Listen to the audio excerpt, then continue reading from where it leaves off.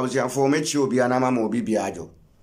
Mesro baby, I will be an wabon homeboard didn't say, Obeshe video, ima, a man for Abaso about bedding, about Beshe video, no, am I?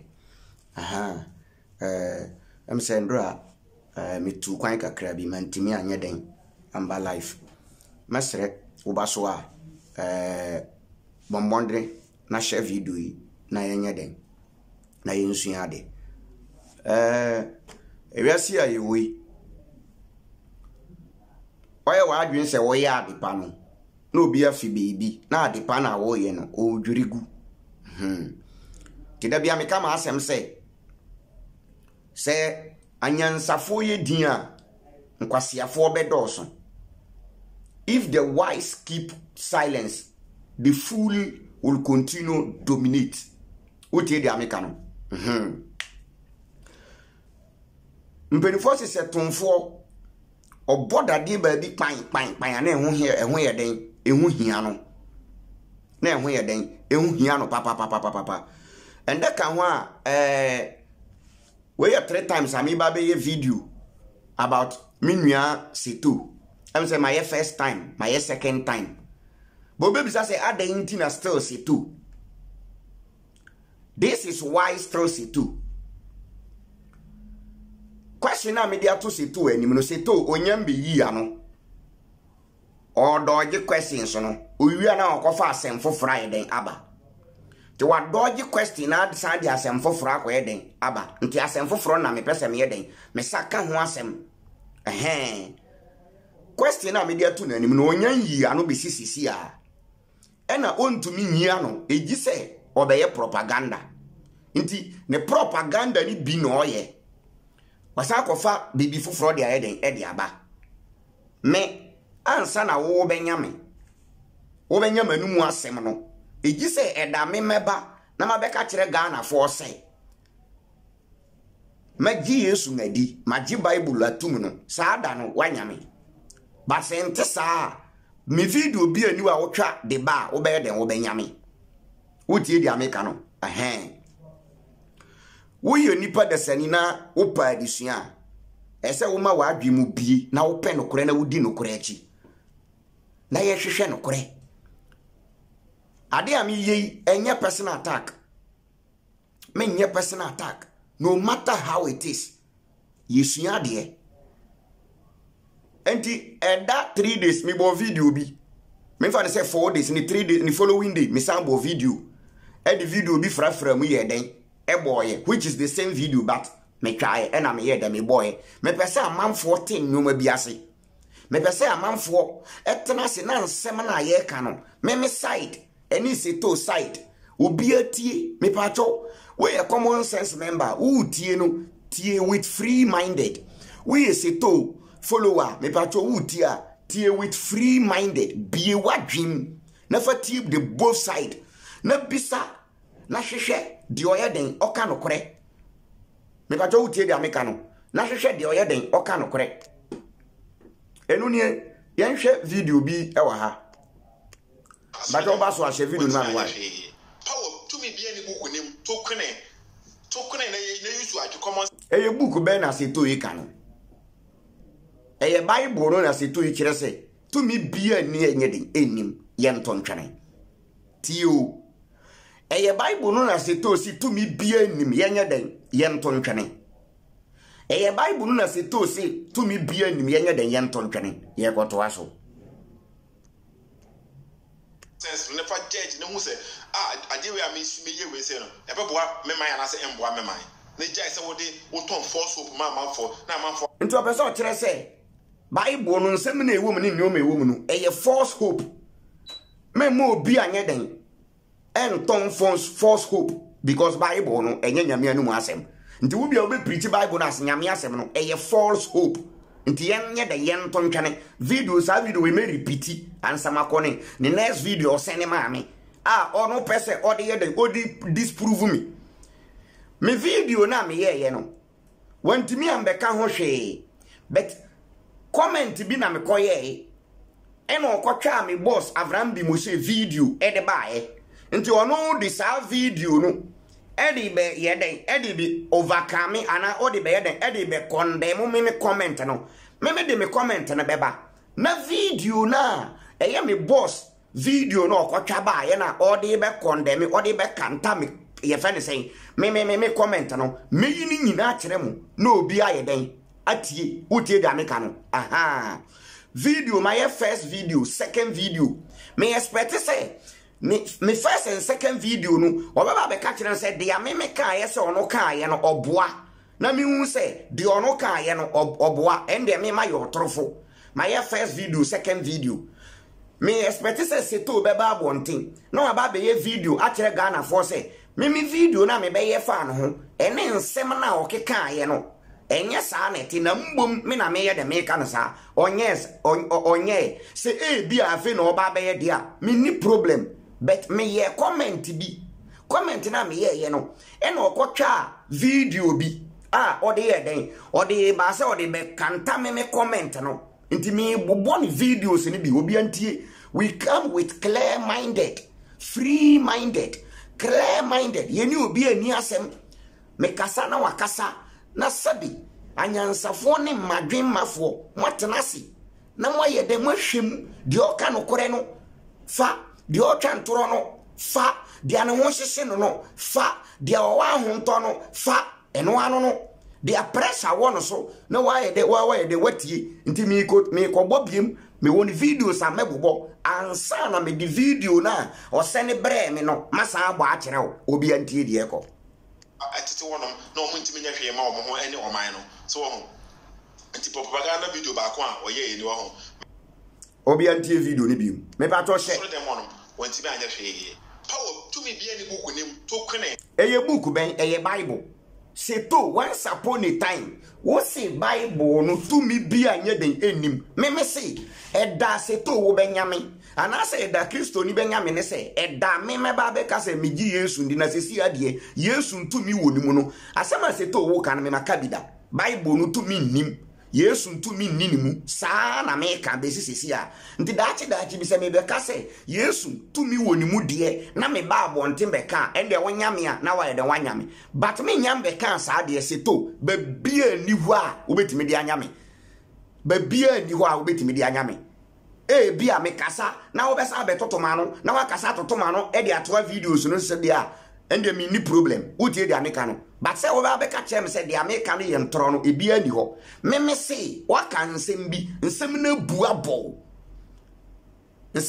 abo enti wontimi be ka say ente sa nti wo sa akopa bibi wo sa akotu amana e de besi amana ade aseto wo sha ase wo be yesesi an say odika e na wakobo bosia say odi betuaka ni you dey feel still wajaka we chire ho se wo de kana okobo besia betuaka e ma wi dem fi se wutuaka we wi a wo bo obosia wa chire ho nti waja yeka sa amana da ho na ukotu amana se wudi besi amana seto e ma wi dem fi se waja amana wa chire ho nti seto wadi kan atu amana e na wo san betu amana foforo de anwan bia kosi amana dada no wechi waja ye fene se amana old video ni ya amana won wie yi kona kosi sa amana no ye nto aso obi antie to kuna na use adu common sense ne fa judge ne hu se book no ye nto ntwane se to si book no Bible no to twene na use common sense na use adwen otie use common sense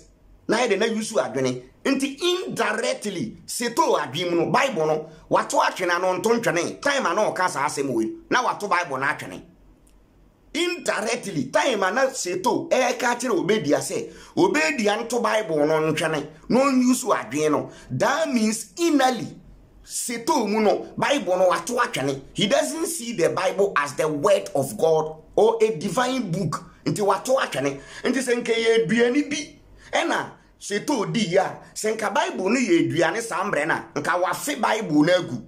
Are you getting my point? Senka time na seto e ka sa asem we Bible ni ye aduane ena nka eda ne yamu a nka wafe ni nyina agu because enye aduane papa eye poison eye dangerous ebe ha no nti wafe nti obi nso nya den obi nfe nti na oka chen se enye ontungu na Bible no kita false hope gidia eye ntro any nada heaven hell yewa bofo bi na ebo ye ho ban ne enkoka ho ni nyina no ye ndada ye false hope ye nto aso we are me ye we say no ebeboa me man na say emboa me man na jai say wo de wo ton false hope man for nti se to person tell say who kita bible na who preach bible na you are selling false hope for people because the bible is a false book ye to aso mezini mako tie no na tie mi na yem bisa de o yenhwehwe de o ka no kore de o ye propaganda de o pay views de pressure wono so de a why confused de na adwen na faako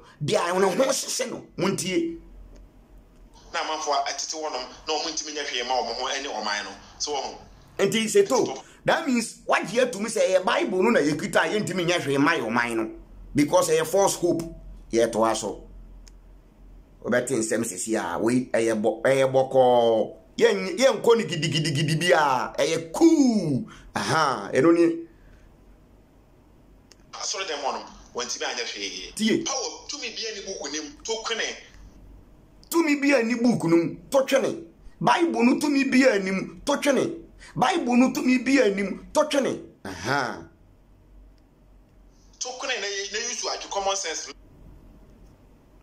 ne se wafe na wa obesa die fie no a wa wasem wafe na obesa die fie na wa wasem ere na me ko kan ya wako fa me boss video se o de be kanta no me se obetensem hwe for seto forget se me wo Ghana o forget se me wo Ghana forget kra me critically won't me nwamanum biblically won't me nwamanum utie da meka no e ba le critical analysis a me o kasa me te kasa ase papa me te kasa esa te kasa ase me te Ghana ha me ka Vietnam kasa me te Ghana ha me ka German kasa me te Ghana ha me ka Mali kasa me te Ghana ha wo kan wo sa me te anwona me te mfante me te brofo kasa me te na doso nso me ntu kwan ko ba bia yemfa no nto nchen obi kakasa me obi a me digest asem and me go to quotation bia ma me kire one of the foolish and the nonsense Bible verse in the Bible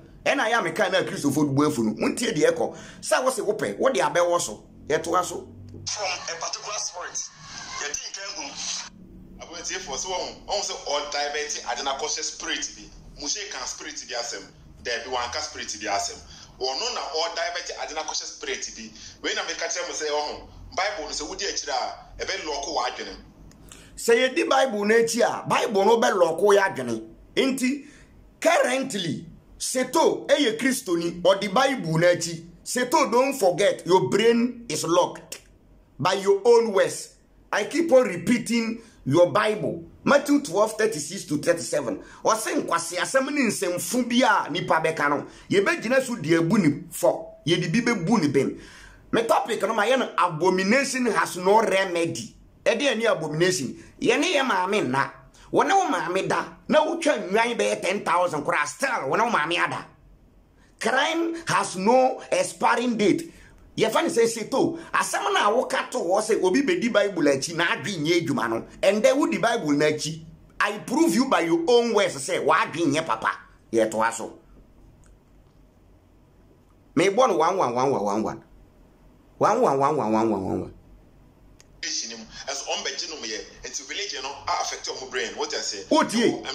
Seto, see, anytime you accept religion, it affects your brain. First video, no see, what the Bible nature, ebe bloko wagen. Second video, no say, what the religion dia, it affects your brain. Into your religion will affect your brain. Following the Bible will block your brain. Asemu mienu. Oji esomutumu religion, it will affect your brain. Seto, tell me your brain is not affected. Now you are a Christian. Tell me, say, why you know it's not affected. They are all you need to dance here. Since I obey a Christian, you know, they are all you know, say your brain is affected. Seto be free we. Or better call one country. Seto be free we, no toto wano, no a free we, no toto wano, no a free we, o kasa, seto ba on kasa, o kasa, na seto aba, tobo, hey tobo, na seto, who baby onam, until you are the brain, your brain is already affected, your brain is already blocked. Again, I block until obi kasa kura winye dima ni panin kasa, obi make sense mpa in the name of religion. Mami bisa Seto say, Obi odi religion tum no. E dey na religion de be na adwen. Seto, mami ntiyo. As on begin me, and to religion affect your brain. Me da say. It is a religion. Religion no Christianity. Affect you obi brain na. Seto, you are a religious person now. Your brain is already affected. The enti and them yes a video minyan do ho. This have and the video no buy no. Make sure comment. I will show the comment here. And I Seto ko twa me boss video. So they be kanta me comment no. Nti se Seto aye na adwen say me na anya but me manu mu nsem onya bi. Nti o kwa akope me boss anu mu nsem. No they abe kanta me. Na me mpo untumi me na me boss onya yen. Onya yen Seto onya yen ne. Enya ye chena. Utie di America no. Aha. Ye to aso. Mami mbo the video for last time na ye to aso. As on begin me, and to religion affect your brain. What I say, Seto, let me ask you a question. If once upon a time some religion can affect someone's brain, then you are now the same person in the same religion. Some religion, oh, they affect your brain. Enye yiwa. Ye to aso. Ye to aso boko me pacho. Mon share video no ma me why. What I say, and the Christopher was much as say, it faith and on the religion. It would faith called religion, and just say no. Thank you, Seto. Seto, with the faith, GDA, with the faith, believe, with the faith, need believe in the same thing. Faith, believe, ignorance, sad yemi and sa we ninanam, one father, one mother. Ignorance, faith, and belief. Ninina, and about say hope. Ninina, bakun. Until Seto once said, if you enter in religion with faith, does that not make the religion the truth? Until se obi your bosunsumini, no obey Christonia, and no interest Christosomi yanokre. Seto, this is why I continue asking you a question. Let me finish your video. Na mi mbisa wo question wo. Seto me say wafe. And I fear no with who dear fear no. Seto has vomited and now eating the vomiting bag. Seto ane as one ajonso gum atuntosu agum afe ena wudi ena meka wonte ase no. Abomination has no remedy. Seto, you've already committed abomination. No matter how nwanya obeka, the abomination is still there. Seto wa bombusuo wuku na 50 billion kora still wa bombusuo meka no kora kire. Eto aso se wo pese ye ga Bible asem ye jai we asem na ye be company nsem a Seto ye nkoyen company nsem wo pese ye bubu ben so a ye mbubu be me Seto ade a wo de awe ne me nkoa ye watu kwan wo abrochire me ka no kora de akire experience a wo ne se wo abrochire me te kasa ase papa ana se bia wo ya santini wano ate asante kasa ye no de me ma me to so ma wo te asante kasa me firisire ntimi twi nse da nyeden enye but that is not stopping me from telling you the truth. What did I make no? Me say this is the time. Me starting me can say. Me nka so obi ekwasia, obi anye kwasia, obi anjimi. Ba say anyansafo ye di ankwasiafo no doso. Ena say ye tom ye shembra say ye boda wuro say anyansafo mombra ne nko shembra na anyansafo na nkwa se bi nkwasiafo no ko shembra ye de mbra ne ba wo ne nyansani no nkwasiafo mbra ne be checherew nti o mo kwa wo nyansani di akiko na mo nko shembra na mo mfa nchechere nkwasiafo no mo ndani mo achi be ya nyansafo ye to aso tie die ba ochina ya ho afra betima ka say wasaba ye kristo ni what the gidi abaye kristo e no jese kristo sum ni ya no kre koto de no bodwe nyanya nkyere de yenye ne sei Avram no Avram de ono beye kristo ni a e ma kristo sum nye no kre but who Seto de who audacity when you become a Christian your believing in Christianity will turn Christianity the truth ana yes ana wo pese wo kan sana wo pese wo kan won Seto, don't come back and tell me you were speaking out of ignorance. Don't tell me say you were speaking out of ignorance. If you were speaking out of ignorance, na se si awasa be ye Christonia, you are still an ignorant person in Christianity. Who is an ignorance? Obi awa lacking information, need knowledge about something. Seto, you don't know nothing about Christianity. You don't know nothing about the Bible. Luke kura oye Luke kura or choro the book of Luke kura onu kura Jesus on hu da nti Jesus Luke only Jesus hu ni me de e believe wo de ani bi ye nto aso nti se to say nani chena Avram be ye Kristonia Avram ada ni Kristoni ni nkyere say Kristo so me ye eye nokore me say ahana se to what say what breaking him down just say what sealing him what block on him okon ani me yeye oba na chi enye yi okon chi enye yi yentie dia se to kan abomination has no remedy ukunipa wakunipa crime has no your friend say expiring date ukunipa be 10,000 years ayetimi ye hwehwem say asimasi ne kunu ye betwe aba se to asema wo kan no eti say wakunipa makotwe aba bra be yi ano na jai sa propaganda na wo ye den wo ye no ensesi ano waye no ho say waye Kristo ni nti o ya ye moa masa Kristo so menye sa Kristo come and defend Christianity. Come and defend Christianity in the front of you. Come and defend Christianity. Come and defend your Jesus. Come and defend your Bible. And no. Come and show me say your Bible is a divine book. Bra catch him say Christianity no correct. Awoba and awoba say Christianity no correct. Na me the video ya kire o. Say what can to was a Christo so menye no correct. Say you refia. Because say we refia ye to aso. Otie a video we mesa bobiom se to see we Kristo ni wotimi ko esa ba biem because Kristo som no bibia nim eye tontoro wa hwe nim ye kodu next video no se ne ba ye na e na wo be sati we ase biem this video will disprove him another place biem sa video we me de be kwa hwe no another video mu biem me na makotu quotation bia ma Jeremiah chapter 29 verse 13 nkwasia quotation obeti mi akọ anytime no asa ba anytime bia nti na wokọ ba ye no nti wakọ aba obeti mi akọ anytime bia na wasa aba Kristo som no nti wakọ aba ti wutimi betena mu di bone a kaka bia wo pa wokọ na wasa aba mbiem because bibia nim empty hwe nim tontro en na perifo ka se bibia ni kotre yam kotre kora senka bibida ni yam ba Kristo som bibia nim according to seto no kore bibia nim Kristo som nti wutimi kọ na wasa aba biem nti wakọ asa aba say ye pressure na edo ba ya I don't know faith ko rama the true baby na wo pe no kore no wo se me diji na aba be radi wem ba no kore na wo pe no kore ti wo hwe no kore na obehunu so what say so ade na enye no kore ensi ampa so obi ye na ni da ho bi o se to say wo di gidie be wura mu na wo hwe no kore wo wura mu wi na obi nso ade na enye no kore nti obi ya na ni da ho bi a be hu se da bi ade no eye Kristo som enye no kore conclusion se to wa finalize no Kristo som enye no kore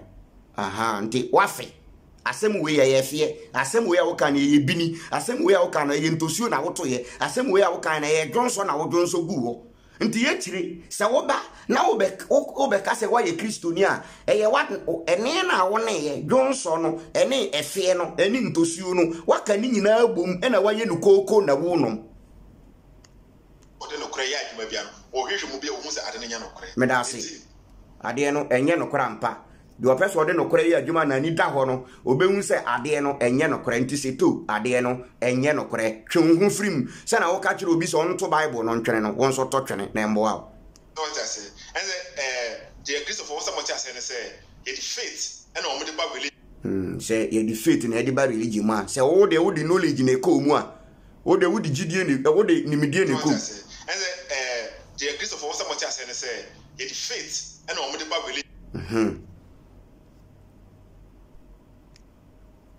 sorry them on when ti be anya hwe power to me be any book nim to kune na use to common sense never judge na hu say ade we am me ye we say no e be boa me man na say emboa me man na jai say wo de wo ton force hope man for nti sesi a wa ba be ka no ho ama munyina mo be ton force hope won onja say o ton force hope nti sesi a wa ba be ka obedi aho mo ton force hope ama manfo ana me boa sesi a be ka no ho say sa force hope no wo be boa no mama ye den maton ana me boa from a particular spirit daddy we na me je o be kan ho na maton force hope my ade pa my ade Ephesians chapter 6 verse 10 o se mo ma mo ya dene e wo na mo de to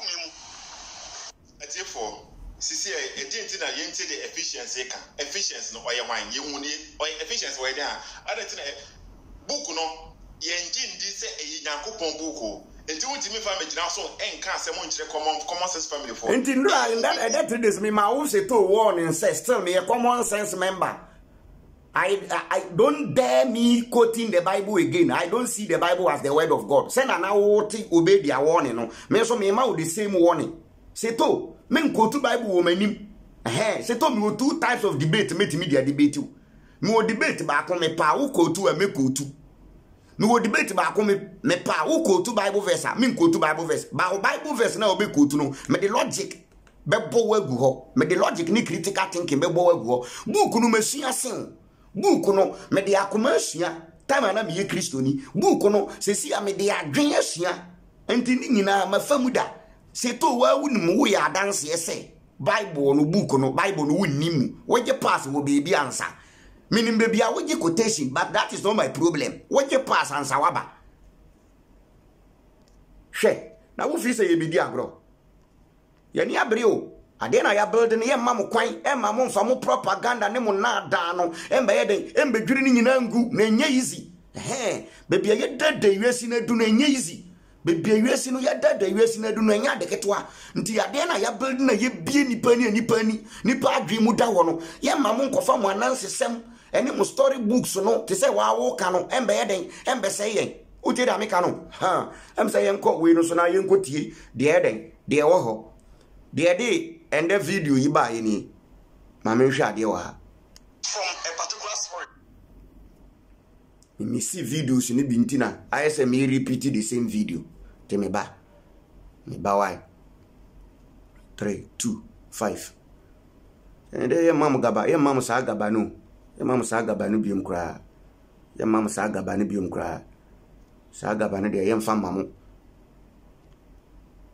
mama hwa de we wa ha me pam cho me ba why Ephesians chapter 6 verse 10 da bi anya no afi yan hwa de wa ha me comment bi ni de eden the video no ba ni obi an hwe comment ni ye ma me why me yana kese a I had dwen wa ha nti me yana kete na matimi ayede and the video yi de enti a me ye and the video yi eno ni de enti a me ye sa and the video no eno ni I don't know I'm so be posti bibi ya fed nipa no kweku I don't know say asino and me kwatwere say only fools will go back and eat what he has vomited. Change for good. Thank you. Me say eyo kwasia ena obeksa neti akwakodi efie ade that means efie like wafe na wo san kwakodi efie ni biem eyo kwasia na be yesa nti say wo besesa wadwen a sesa wadwen for good.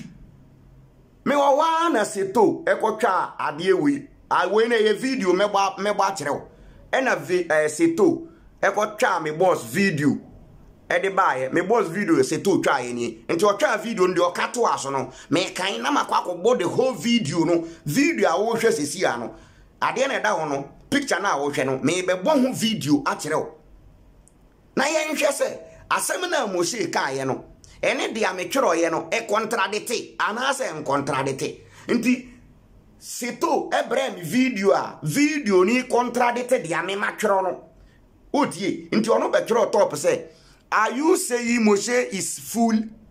He has changed his mind and now believes in spirit and abosom. Nti o person kire say me say me boss sebio oye kwasia na because wasesa na adwen akofa abosom nti se me kana sa de ya but ni yure fi say me ka wo mu say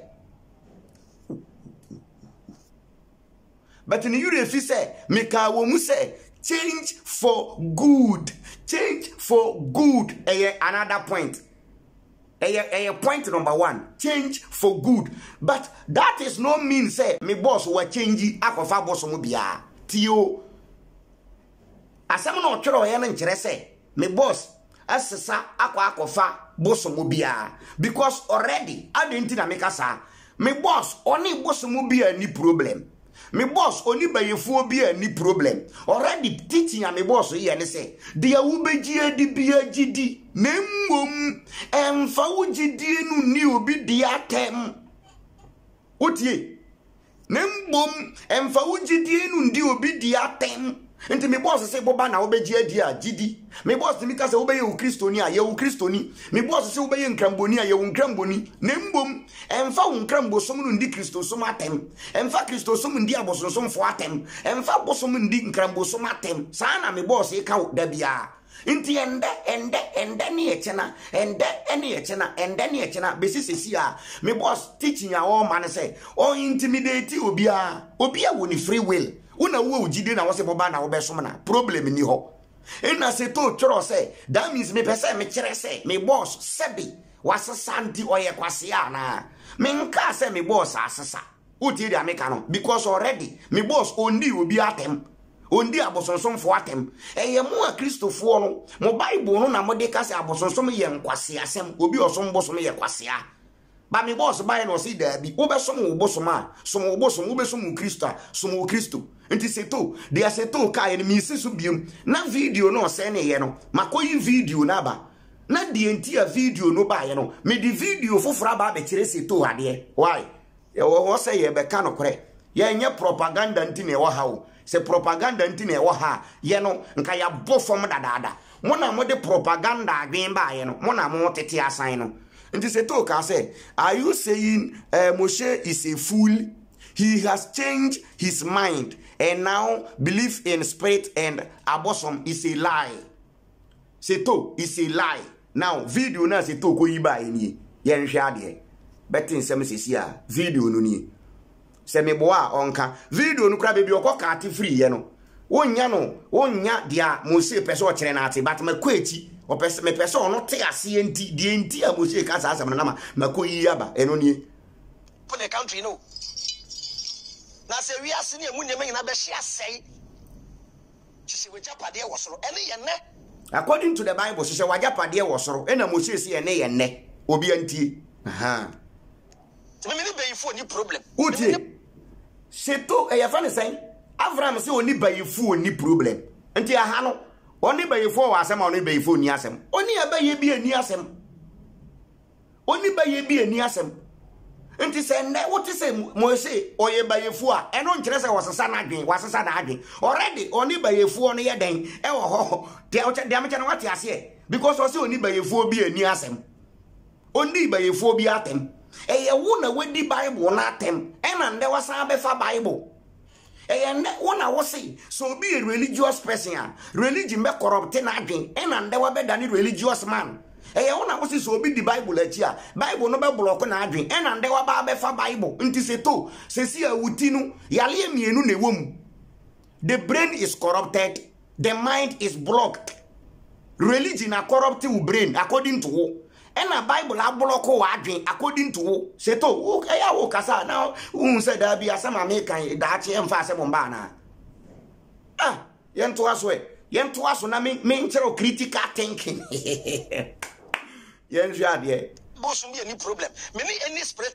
O say Moses oni bayefo bi any problem. Oni bosom bi anya den any problem. Se to wutie yi.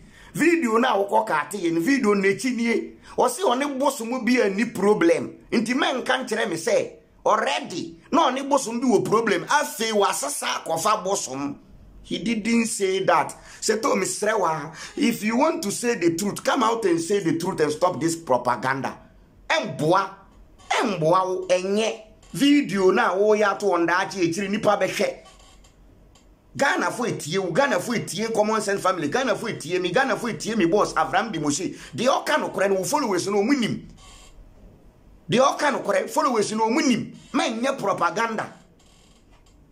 Seto nka wo beji Kristo so medi ye no nka se direct wo ba obi amfa ne krama Yesu wanji Yesu ngandia uwa wonko heaven enkrambofu Yesu John chapter 14 verse 6 ne say obi ntimi nko agya ne nchen ji se oname so nti wi yo nipa na wamfa wo kra amfa na Yesu na wambo Yesu ngabrabo na wuwa bonsamija ewrade we jabia odi behyew entifa okrama yesu brana mi mmowaso nti nka wo preaching krambofo no enka nsase wo ye den omukora no kora nka nsase wo kom nka nsase you have to preach them Jesus, preach them Bible to prove say you are a true Christian.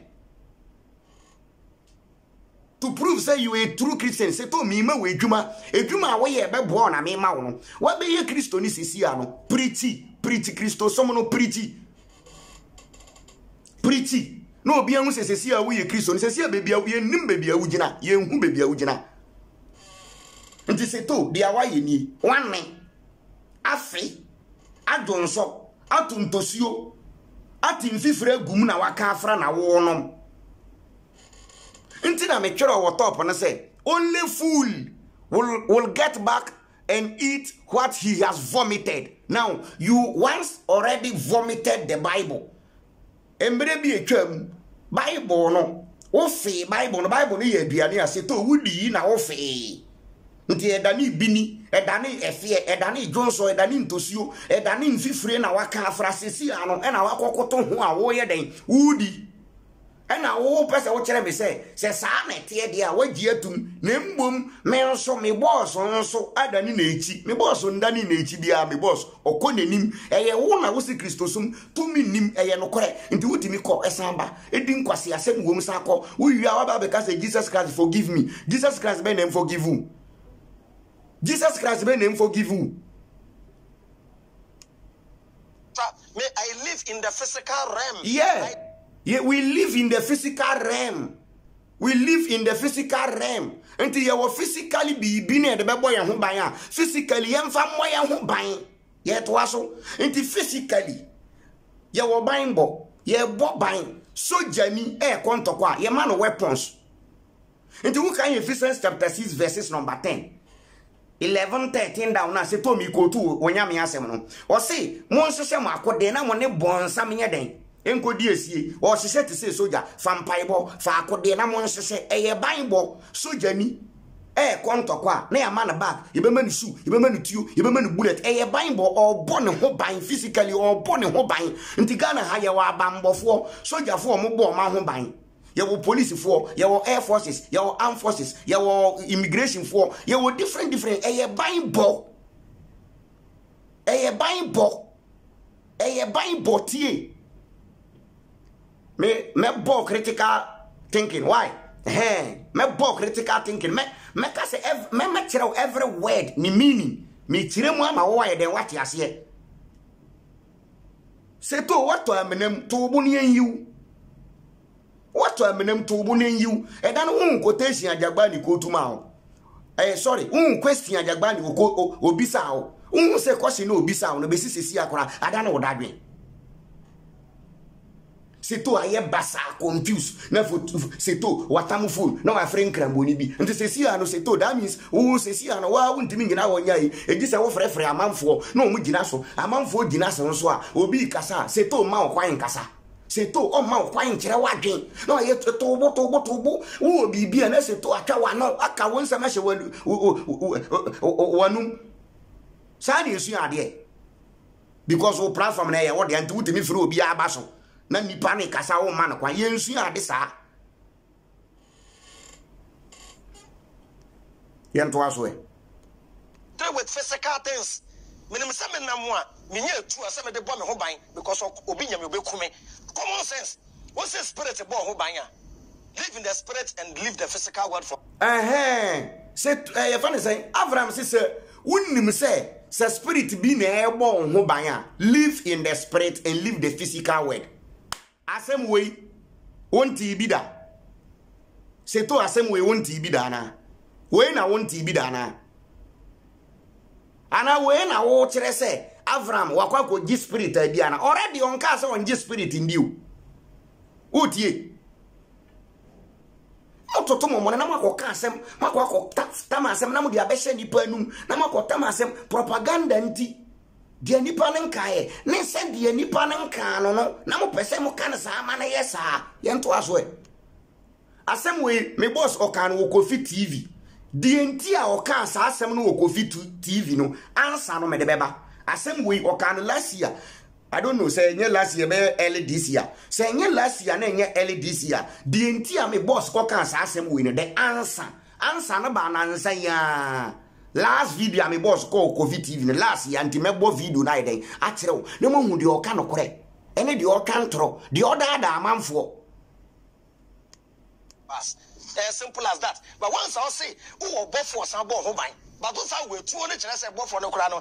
A Christopher mo se mo Nyankopon ya mo bambo for mo obofo anya bofo no na ebo mo ho ban e na mo she se bofo bo ho ban dia enu nkwan se wukita tio me ameti ya se eba na se me se me wo bibi ebo me ho ban a enye se e bi a bofo bi na ebo me ho ban me ameti ya se me di etu aduru a me hia bofo bi a wusu tumi a enka me because me nim say me di eduru duro na midie bibi da miyem moto ya tete me moto she mi mu nti obi twetu I don't care because bullet na odi be shoot me no ye di bullet na ya de ama me bullet na ye di agu akwadumu ena mawura nsu ase na ya nyankomade na mame ne nti wo shoot po ensuo ne baba mabo me ho ban nti I don't need bofo bia nti Avram say ye bofo bi na ebo ho ban dia wo ni etio sorry, sorry, Manukasa. Avram say wujidi say bofo bi na ebon ho ban dia. Endie unhie tio biem because wouldn't say so bi be shutu a bofo no be gina wae den agi bullet no. Ena yenye se enye bofo bia na bebo ye ho ban. Ye giye na nanum di ahaban ni kosia na waka bom na wodi aka akwedu ho na ye da ye de wo no ma kire wo time eni nsu a wo bekom eno wo kowuram ye wo minisa wo bedi na wodi edu akwedu no wutimi di kwedu no wie wo pie obi shutu a eye nsuo na be pie asanti ma bo me ho ban me na mo ho no. Are you getting it? Enye say bi a me ni bibi na mbom so obi be shutu mi a na honhom bi firi akira be abe block bullet no eye nkwase asem obi be kuma to atwene yento aso e Juma no limited so won nti won na ye woni ajagoraja interview won no ni ajagoraja interview no ni oni ajagoraja interview afi hwade wa ha ye be ball common sense na ye oni ajagoraja interview e na o ka asa asem no e na setu akwa o de be ye propaganda ye ntie nhwe ye nhwade wa ha ye nhwade wa simple enu ni video na me bochire wono Avram never committed. Avram never contradicted himself. It was clear. Enti we no me sign the besisu ama won say the okaye no odika the okaye no na no antoto tie the Avram kai na nsanya tie the Avram kai tie wo seto wakwa akotwa video de abeto wo se ntisisi Avram adane akwa ye bosom oje bosom dia nti that means Avram no nso di ni ne efi awafi dabi eye wo seto na wo se Bible no obi gitumu anipa na adwen nye adwuma de obegi Bible na atum no na adwen abloko obi a na adwen abloko no ye bodamfo de obeye religious man no wo seto wo se nipa no na adwen is corrupted nti seto sesi a indirectly wa adwen abloko corrupt religion corrupt adwen no nti sesi a ensisi so sesi a why you confused seto se wo ye broni wo ye bibini wo ye oba wo ye bemma sesi a wo nim why basa who baby a whatever befa I'm telling you true fact e just a video bi a oba be na wo be ye propaganda video bi a oba be na wo nya baby a wo di besi am me ka no kora kire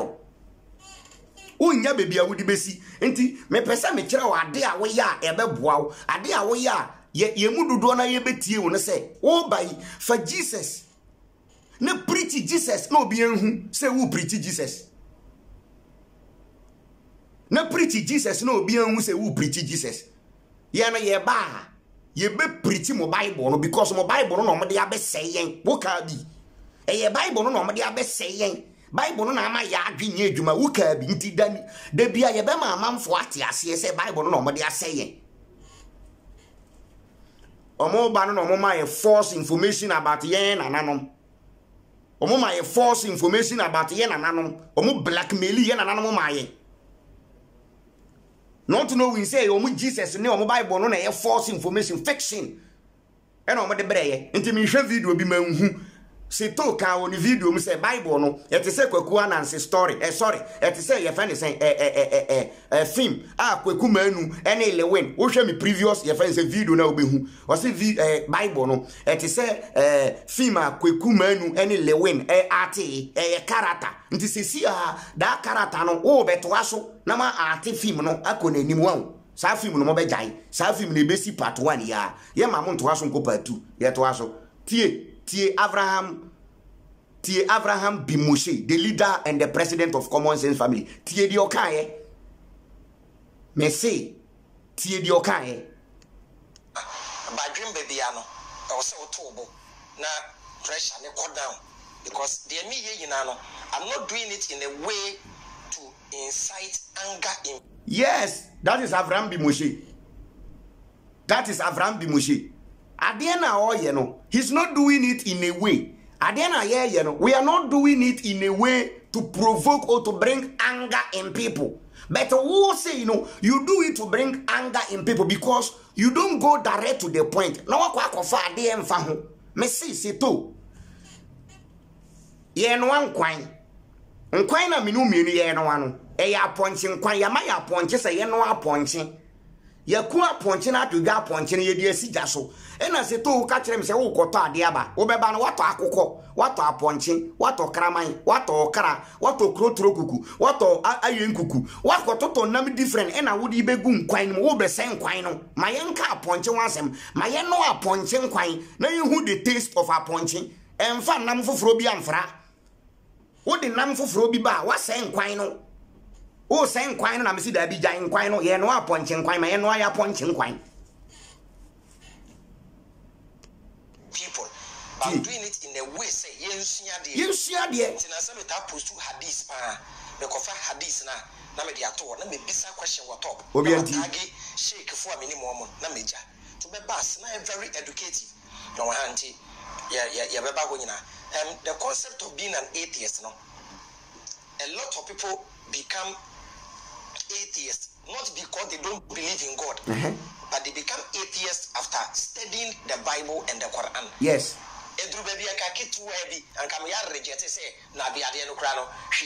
What you say? That was the time many Ajagraja about show this no. And say to video ya me watchere usisi ya ye wo na wo send bre me no.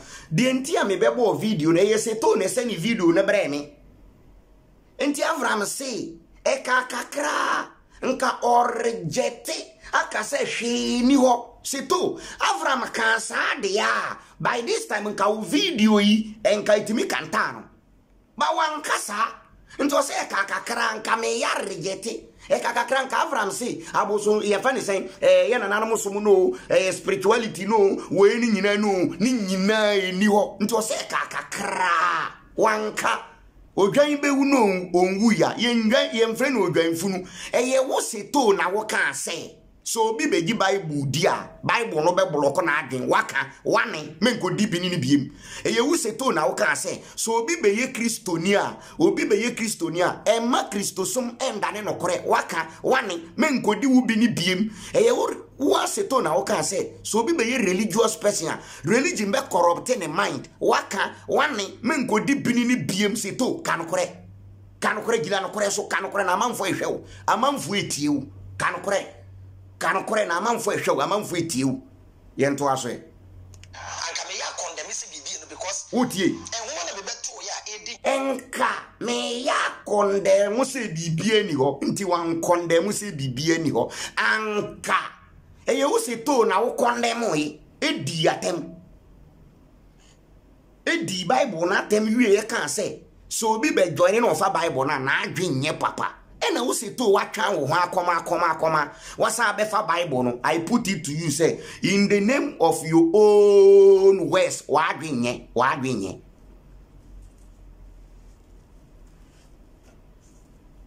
nti wanne nti ade na me twero say only a fool will vomit and come back and eat no e wo na me ka wa asem wa vomit wa fiat ho afena wo sasa efie no one ne ato be 3 years ni afena wo di bini no ache papa abon nyame ho dance nyina no me cheke wo ma na e ho ni mom limit nyame we say to akada enhoma no limit nyame mo bible no de egugu mu no nti say to say eye obi na create di shame yakabi but ye ka bi no yanka say so obi ekofa sa nipa na adwen nye adwuma eno na say to di asem na asem no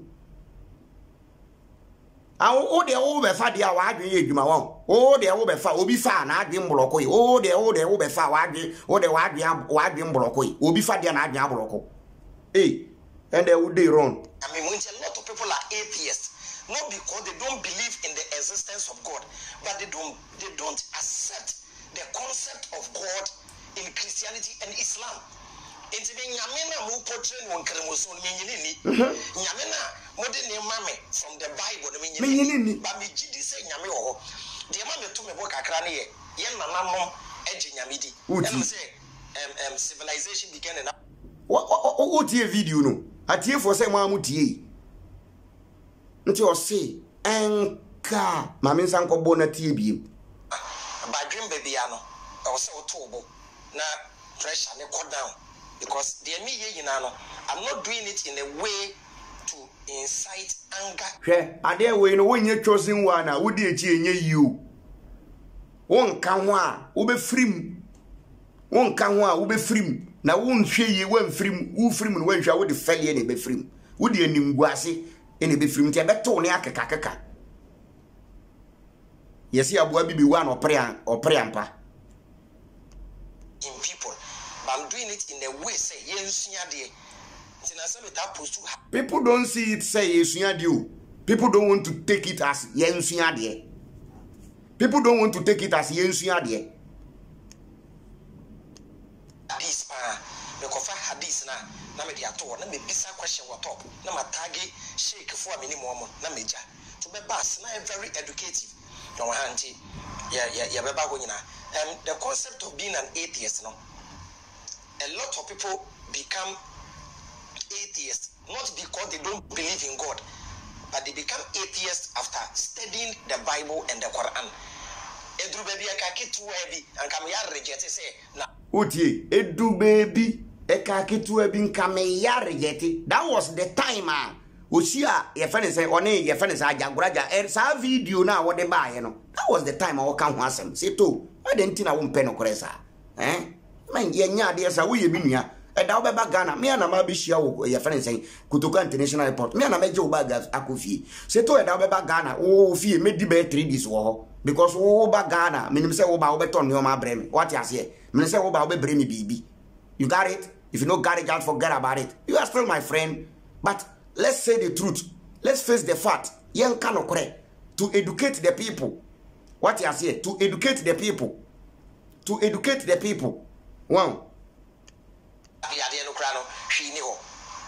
That was the time many Ajaguraja eba usho this no. Wow, that was the time many Ajaguraja ba usho. Sa video na me ichire wono. Nti wan reject nti o kan se eka kakra be ka kitua bi nko reject se honhom bia ba bibia bibia ni be bibia.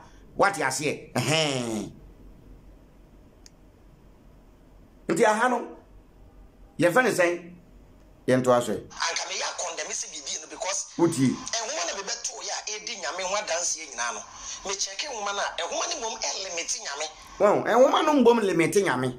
Ka different thing. Nti one reject why? What you say? One adisi one ena odi bini no. Wow. Te yanhwa de bi wa ha. Wonim de omu problem. Akrisofo problem ni. Ma men kan Bible verse bi ma. Hwe. Me say, there were 2 types of debate. Metime debate who quote quotation, mean quote different quotation. Who quotation no, me the logic be disprove. Share Jeremiah 29:13. A Christopher mu problem ni. Or say you will seek me and find me when you seek me with all your heart. Obibeka say Yahuda quotation way. What is wrong with this quotation? Obibe bisa me say, what is wrong with this quotation? Mistake or ha wan. Onya mistake or ha. Jeremiah 29:13. Or say you will seek me and find me when you seek me with all your heart. Share, if you want to know the truth, Don't seek the truth with your heart. Enti nyame no wo Bible wo mu ni me se onye papa nti obi o twere Bible no ni me se sa nyame no de be daada wo nti adenti na wanka say seek me with your brain but also seek me with your heart. Obi o de na koma ehwehwe bibi no onwene ho o de na koma sem. Enti ye de yakoma na gidi.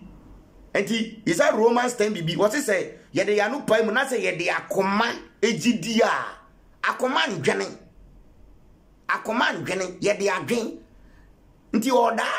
So me, I don't seek a God with my heart. I rather seek, if I will seek for a God, I will seek that God with my brain. Me de ma dream me be hwe no. Nti fa wa dream hwehwe nyame. What the wa dream hwehwe nyame you will truly know.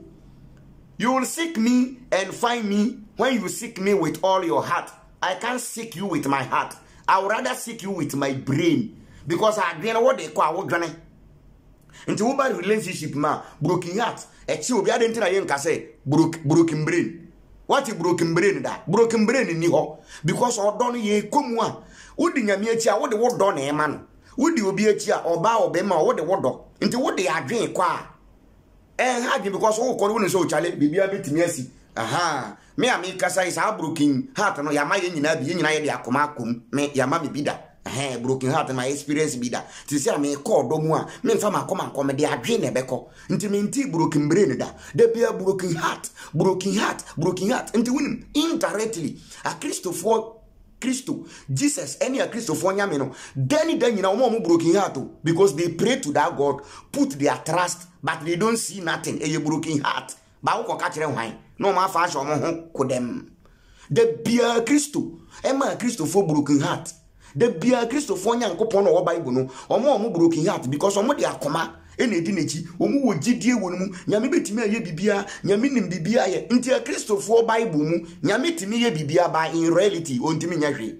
God can perform miracles in the Bible but in reality God cannot perform miracles. We call it broken heart.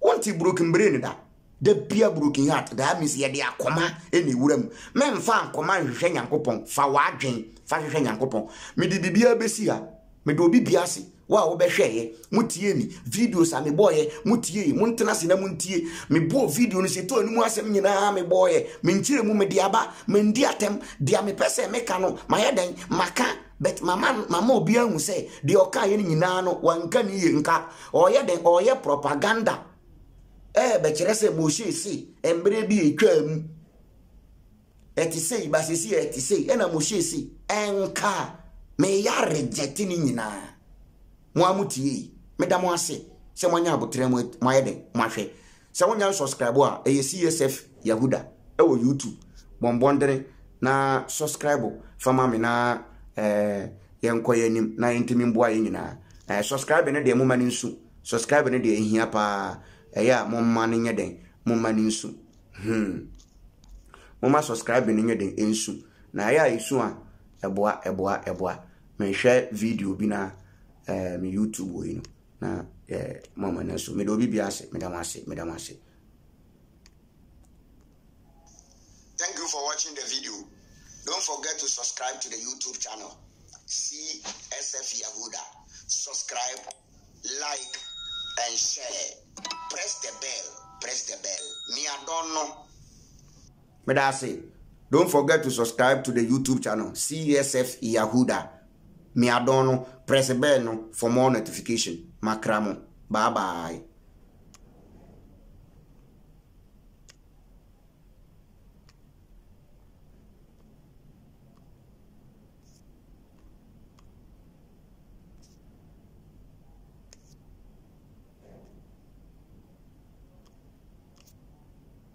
Hey, and then am I you?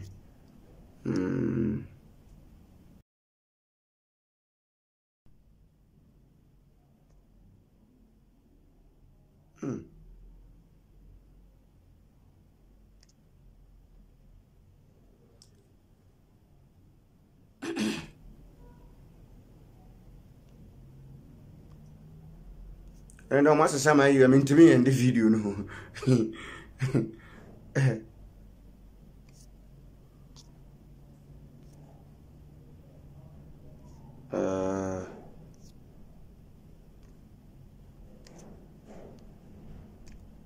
Wow. You understand? What?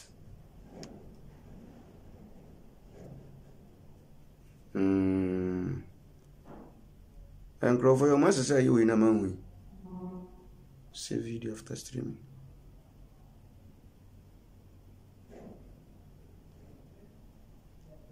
Asemo. Mentimi save me video no.